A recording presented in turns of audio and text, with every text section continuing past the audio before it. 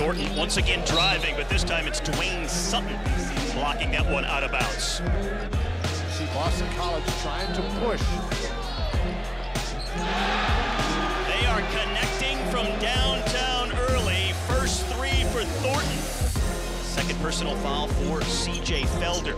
6 minutes to go, first half. The lead is 3 for Louisville and Nwora. You know, they're really going to have to guard him. It's to find their guy, the head of the snake, and he's been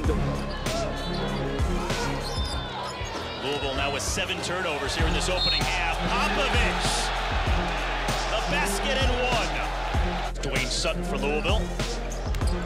And a turnover by Boston College. Jordan Nwora on the finish.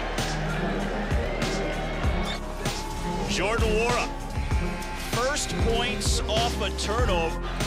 Popovich hands it off to Heat, 2 to shoot, launches the corner 3 and buries it.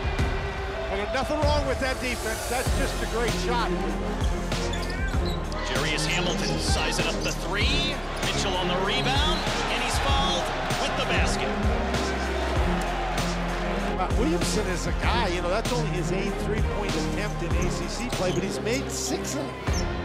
Ryan McMahon hits his first 3. And a timeout taken by Boston College.